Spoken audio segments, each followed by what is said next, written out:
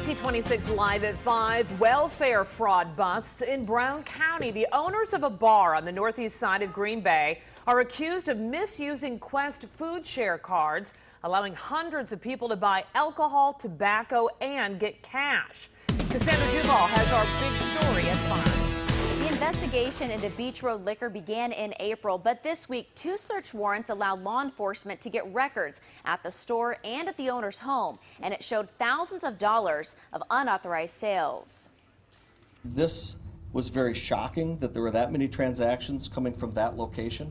More than 1,200 transactions in May alone, adding up to $10,000 in sales. When people commit fraud, it hurts those that are truly in need. According to the sheriff, customers were allowed to buy alcohol or tobacco with their Quest cards, something not allowed by the state, while the owners allegedly charged cardholders twice the value of the items. It's really our economic support caseworkers that are diligent and watching the activity of the transactions, and they're the ones that tipped us off. The names of the 4 suspects, including a juvenile, haven't been released.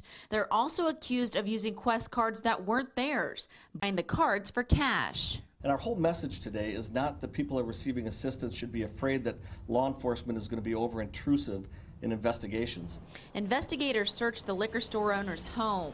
The sheriff says he does not want to discourage people from using their cards correctly. If they're complying with the rules of the Quest card, and if the employers are complying with that rule, there's no worries.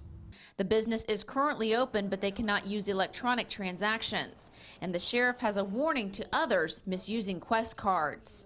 And let this be known that Brown County will not tolerate the fraudulent abuse of benefits that are intended for those families that truly need those benefits. Charges for this case have been referred to the district attorney. Altogether, 365 people used their Quest card at the liquor store in May. The investigation continues to see how those people could be charged, but the charges referred to the district attorney for the owners are expected to come down sometime next week. Live in the Green Bay newsroom, Cassandra Duval, NBC 26.